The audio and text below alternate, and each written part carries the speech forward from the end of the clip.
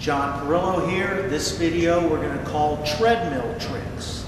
Now, of course, this is the beginning of the year. We're shooting this in the beginning of January 2011, and everybody's going to jump back on the treadmill and they're going to get back in shape. Well, that usually gets boring, so we're going to show you some little things you can do with the treadmill, very simple, that you can do to make it less boring and sometimes work your body a little bit differently to get the results you want. So we're going to use Nate here. Now Nate's a little bit out of shape right now, so he needs to get back in shape. But now Nate's been to the Junior Olympics a couple times in karate. Nate is not, he's been in shape. So Nate, like everybody else out there, it's not been that long, like everybody else out there, you have your lax periods, and it's been a good holiday for Nate, and Nate needs to get back in shape. So, and now, and me at my age, I'm afraid to miss a workout, so I don't take the layoffs.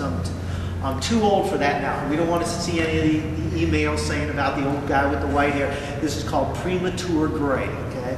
So, but I don't miss workouts. Anyway, so go ahead, Nate, start the treadmill, and we'll show you a couple of tricks here. Just press quick start and press the up arrow, and it should start. Now Nate can't start the... Just press the up arrow and it'll start. Okay, go. Now you get on the treadmill and you want to get a little better workout, so you go faster and faster and faster.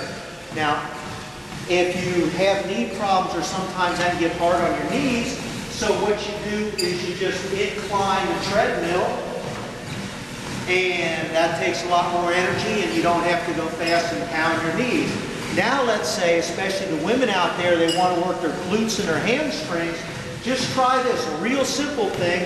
Instead of pushing off with the balls of your feet, kind of pull back and pull with your heels, and you're going to feel, you're really going to work the hamstrings and the glutes when you pull like that.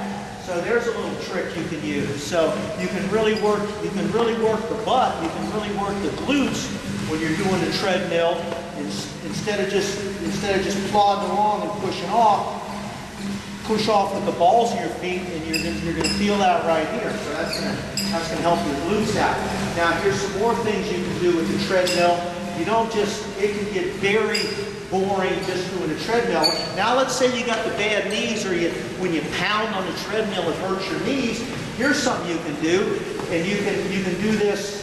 You can turn the treadmill off for a minute. Go ahead and turn it off now. Just push it by yourself. Now push. Get in there and do some work. This really gets the workout. You don't have to run, but you can run. You can go a little bit slower. That's going to be less harder on your knees. You can do that for about a minute to where it really starts, legs start burning, glutes start burning. Remember, you want to work more glutes, you push off with your heels more. Then you can turn the treadmill back on and press the up arrow and it should start. There we go. Now you can do some side shuffles. Go ahead, show them. Now notice we're not crossing our feet, so we don't want to fall over. We're just shuffling side to side. You can turn around, you can go backwards. Now make sure when you make your turns, you always grab onto something. You've got some side rails. Okay, go backwards. Alright, now turn around, do your other side shuffle. Okay, this keeps it from getting very boring, and you can get in there and you can have a good time, okay? Hey, stand up straight. Okay, now go back forward. Now remember, we want to put a little more effort into it. We don't want to hurt our knees. We can raise the level. We can go faster. We can push the treadmill without the motor being on. We can pull with our heels and work our glutes.